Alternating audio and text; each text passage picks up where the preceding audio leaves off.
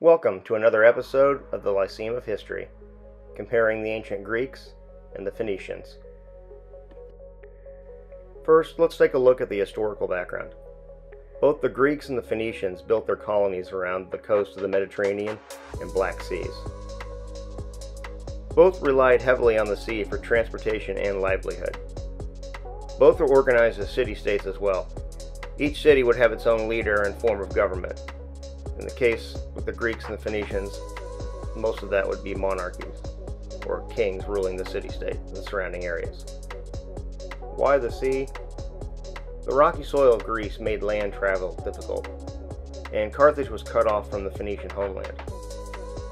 Both civilizations grew wealthy through trade, and their colonies helped facilitate this trade. Greece had colonies in Cyrene, southern France, and Italy, as well as along the coast of Asia Minor and the Black Sea.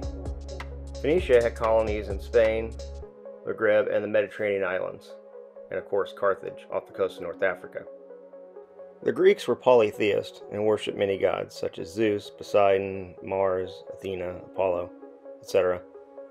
The Phoenicians were polytheists as well and worshipped Baal and Astarte. The languages they spoke were in different language families as well. Greek is an Indo-European language, and it's still spoken today. You can see an example of ancient Greek in the image on the screen.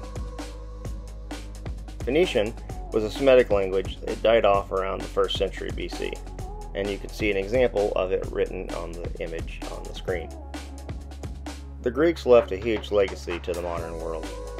They laid the foundation for Western civilization, art, philosophy, science, politics, mythology, literature, sports, and more. Carthage also left an enduring legacy.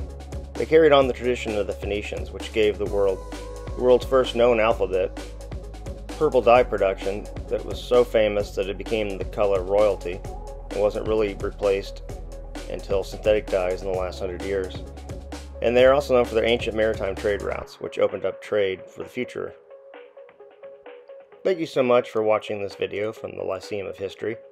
If you enjoyed it, please give it a thumbs up and consider subscribing to more videos from the Lyceum of History.